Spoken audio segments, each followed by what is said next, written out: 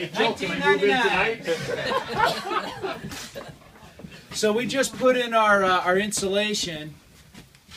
We just got that. So tomorrow or Monday, the inspector comes in and he will approve our insulation. Then we're going to do drywall. But this job here, we had a lot of gut, a lot of plaster that was messed up. There was a wall. I like the open concept like Mike always talks about. So the kitchen had a wall that came out to here. So what we did was knock out this wall and had to put this glue lam in. Jen, the architect, she came out and drew it up, got the plan stamped, which increased this whole walkable area. So we got a little kitchen here. Which will look nice when it's done with the cabinets. When it's done, yeah, it's going to be nice. We're going to save these floors, sand them out. We had a wall right where Mike is. We took that out to give this the expansion, but we had to frame there because that's where all of our waste and water comes out. Hey Joe, let me ask you a question. Why couldn't they, I noticed you kept it behind the wall here, but then you had to bump it out here. Was there a reason why they couldn't keep going straight down with it? Or? Just curious. I think because of where it was underneath. Underneath, okay. So Right, so we had to remodel the bathroom. You'll see it upstairs, but because of where it tied in down here, they had to do it. Sometimes there was like code issues. I get it. So sometimes, guys, you can't hide all the plumbing and water piping and things like that. So sometimes you have to bump things out or build soffits when you're doing renovations. And once it's all done, Joe, then this is all plastered. It won't look that bad. So.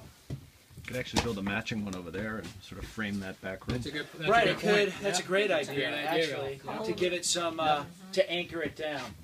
We added a second bath here, a half bath, because it was a one bathroom, and it was a 2-1. So we wanted to increase the value a little bit. So it was actually a 3-1. Leaving that as a bedroom, had a half bath there, and we go upstairs. We have two bedrooms and a bathroom. See how Joe has the sign, "We buy houses cash"? He's marketing his property right now. Yeah. We do the same thing, but we take them down 2-3 weeks prior to putting it on the market. Right. So it's a great concept, but you don't want that up when you have buyers coming looking. That's actually a really important thing Bill just said. So when you guys are doing your renovations, right, and neighbors are walking by seeing what's going on, and you have your sign out there. Actually, Bill has a big banner now that we have. Because you just don't know who the next person is that's in a distressed situation that might want to sell their house, right? So get your signs out there, expose it, because all it takes is one call to make your next $30,000, $40,000, $50,000. I get calls all the time, and you track where your signs are, so you know which ones are generating. So every house you have, we have signs that go out all over the place. Now this house is 150 years old, so the wood is non-dimensional. So you can see how the studs all look kind of funky. So, you know, when you go into plan your insulation, we have all new electric.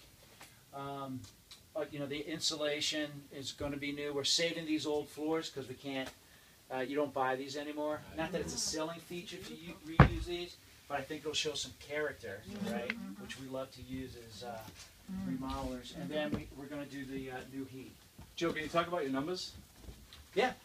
We got this is 48 Willow, we got it for 48. And we're putting 60,000 renovation in it, and we're selling it for 154. Good, excellent, there you go. So there's a nice spread. This is your project? This is, yeah. Oh, okay, good. Yep. Is it safe to go out? It is, yeah, let's go upstairs.